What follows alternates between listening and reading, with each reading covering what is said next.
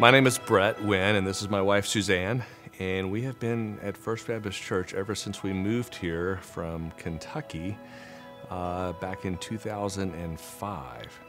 It feels like home because it's not a big church, and it's not too big, it's not too small. It's just right. I call it the Goldilocks church. It's just right, and it's intimate. I love being in this sanctuary, worshiping on Sunday morning. You get friendly faces.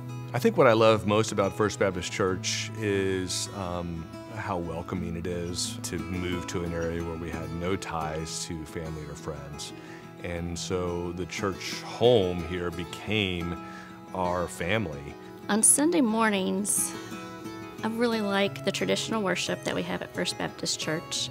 I like having a hymnal in my hand because it reminds me of that growing up or whatever, singing the hymnals, and I still like to have a hymnal in my hand on a Sunday morning.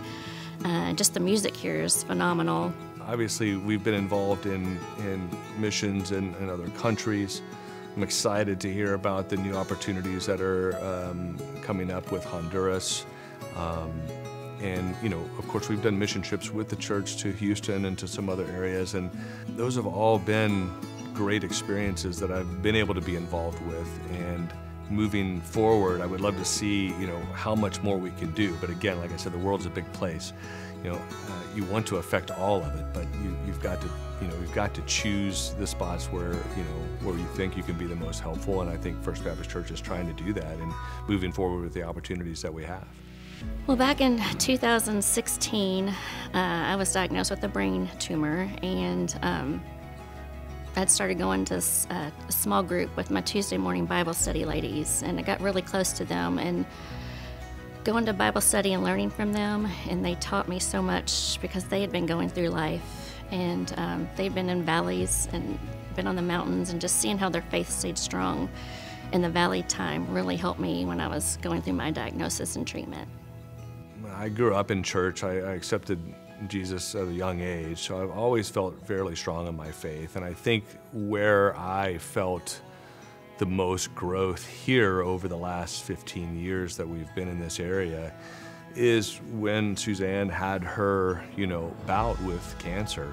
God, I think, uses, struggles in our life to, as a sounding board, and it really made me consider how strong my faith is.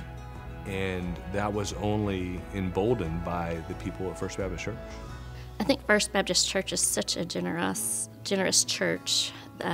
We started out, one of the biggest things I think we've done in the community is open hands. It kind of started when I think Nita Moore's heart here at our church, and it started in our church, and then we moved over to our building on White Street, and then it's grown into having just the whole community of churches coming together to feed several families that I think really impacts our community. Obviously, when you're trying to minister someone and try to get them involved, you want to find out what their needs are. No matter what need or no matter what they're telling me, I think I can find a place, a person, a group who worship, Wednesday night, something that would appeal to them. If anyone is out there looking for a church, I would love for you guys to come check us out.